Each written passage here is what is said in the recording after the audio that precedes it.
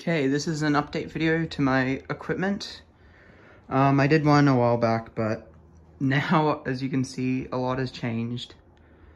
So I'll just go over each one briefly since I did go over it more in depth in the last video. So I'll probably copy the description from the other video. But yeah, so here's my equipment. So first of all is the signal. I'll go over each part one by one. So first of all is this Safetran Mechanical bell I bought off of eBay. It's all the way from America and it's in pretty good shape. It is a bit clunky, but it still sounds pretty good. And this crossbuck I got, all the signs on the signal I got from somebody who had removed them. I forget from where, but they were decommissioned.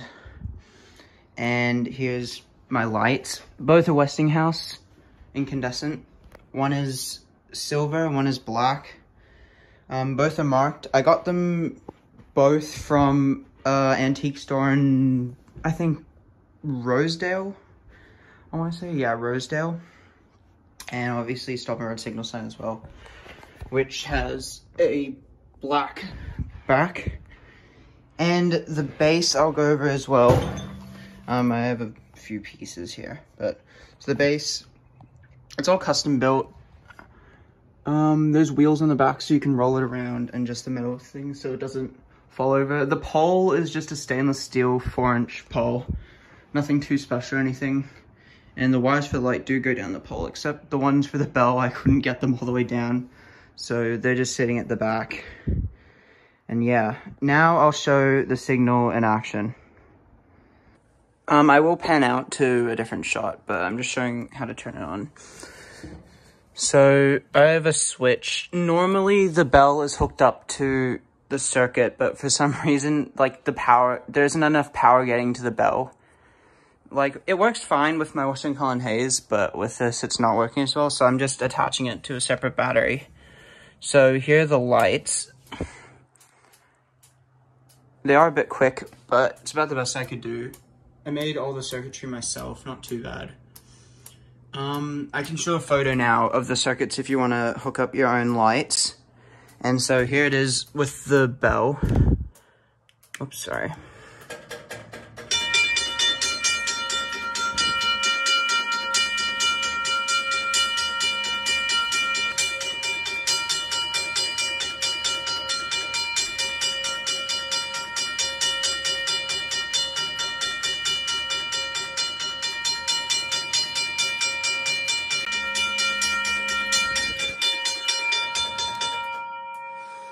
And yeah, that's the signal, and I'll turn off the lights.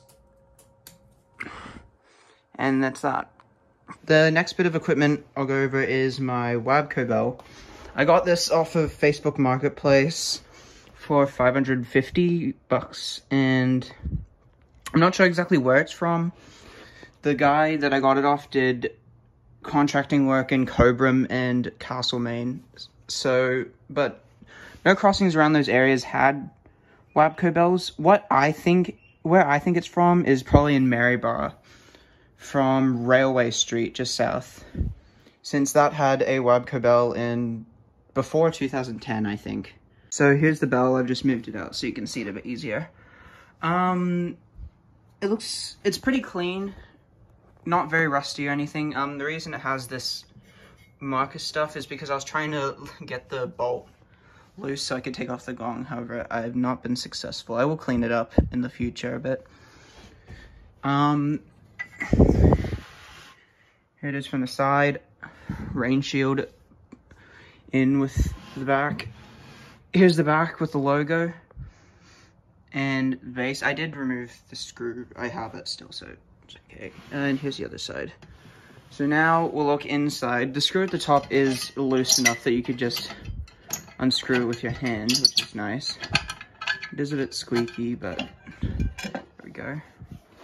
Here it is. It doesn't have the paper though, it's on the back. But here's the inside. It's all working, which is good. I'm not sure what this piece is. I haven't seen it before, but that's part of it.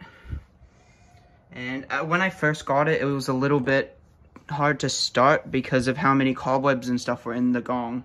I did get them out though, so now it runs a bit better. It also took me a while to figure out how to wire it up, considering it has this new piece. So I actually saw the old connectors for when it was in the signal. So here's one of them, and then the other one is here. So that's how I knew how to wire it up. So yeah, now I'll show it in action as well. Okay, so first here's the bell from the back activating, and what the mechanism looks like.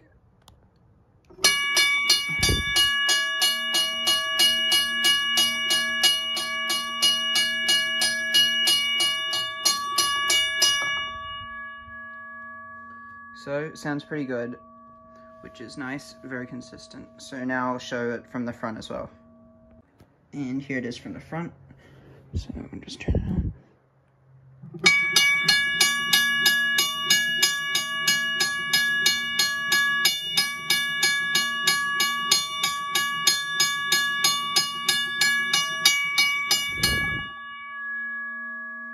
And that's the Webcobell.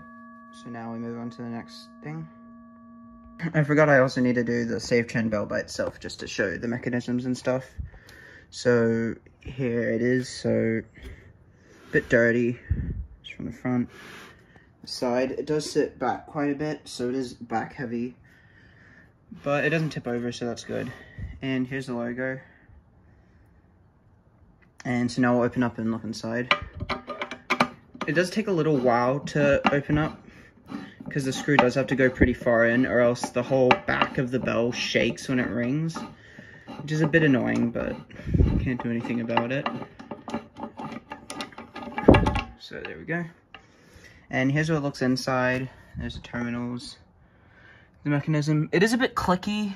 I'm not sure how to fix that right now. I might try and figure it out in the future. But it's the terminal. Safetran Systems Corporation. And here are the papers. And yeah, now I'll show it ring just by itself. Well, I can hook it up right now. So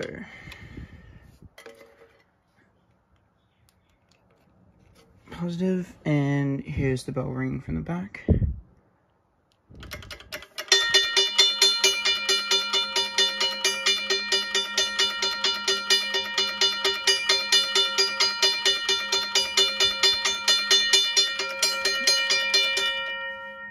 And that's it from the back. Now I'll show it from the front as well. Okay, now we have it ringing from the front. So here it is. Just make the battery a bit.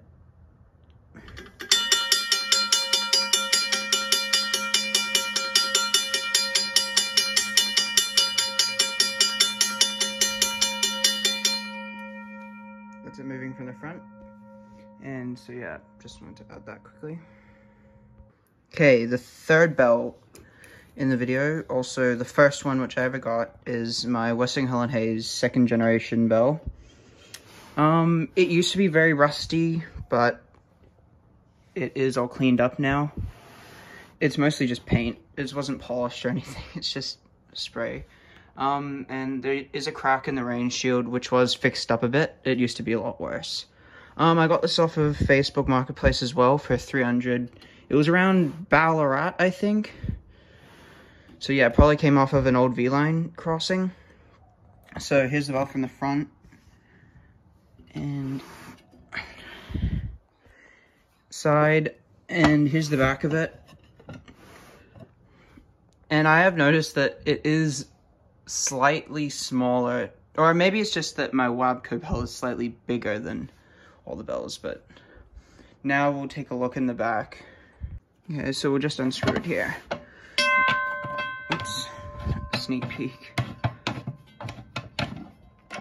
Okay, so here's the back. It is very clean. This is the cleanest bell I have. So here's the inside.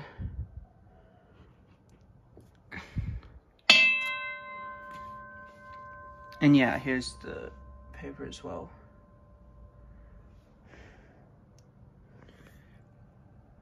So serial number. Yeah. So that's the bell. Now I'll show it in action. Oh, actually, I have to open that. I think this is my loudest bell. So, well, first of all, here it is, ringing from the back. And here we go.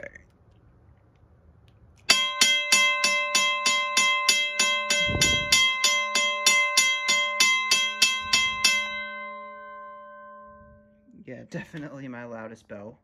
So that was it, ringing from the back. And now I'll show it from the front. And here it is from the front, ringing.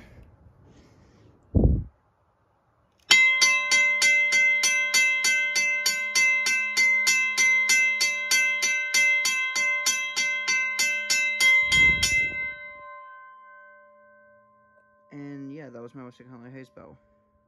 I'm gonna go over some of the smaller pieces in my collection, like signs. So this is a 60 speed limit sign. Some of these are just picked off of the side of the road, like they've been like fallen down or something. This sign was from Kyneton at Ritchie's Road. It had fallen off of the pole. This sign we got from the people that gave me my Western Colony Hayes bell. The searchlight background was from the antique store in Rosedale as well. We got it for free and it came with the light for some reason because they thought it was part of it, though it obviously isn't. And a look for train sign. And I also do have a no parking sign at all times sign, which I'll get just quickly. And yeah, this is the last sign I have. So those are all my signs. And I also have some rail spikes. I forget where I got most of them from. I think this one, or actually maybe they're all from the Bungaree Loop, which closed, I think, earlier this year. So that's cool. And this is a door handle off of a Homenge, which I found just on the ground randomly, so that's cool. And here's a Unipart LED gate light, which I also got. It isn't wired up right now, but it usually is. So yeah, that's the smaller parts of my collection. Lastly, I wanted to do some bell combinations, so I can only do 2 at a time because I only have 2 extra batteries. So first of all, we'll do the Webcobell and the Western Colony Hayes bell. So I'll just hook it up quickly. So here's the Webcobell and the Western Colony Hayes ringing. Gotta get a good position so I can get it at the same time.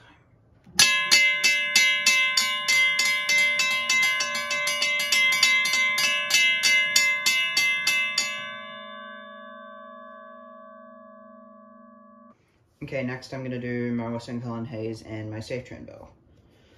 So here's this.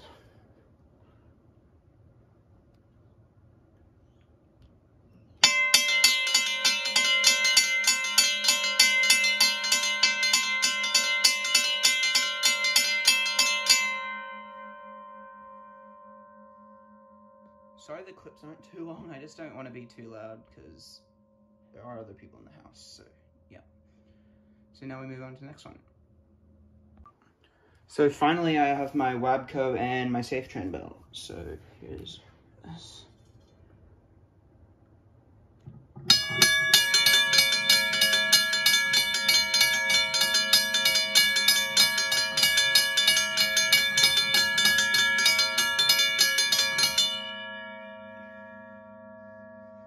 And yeah, that was Webcobell and the Safetran bell.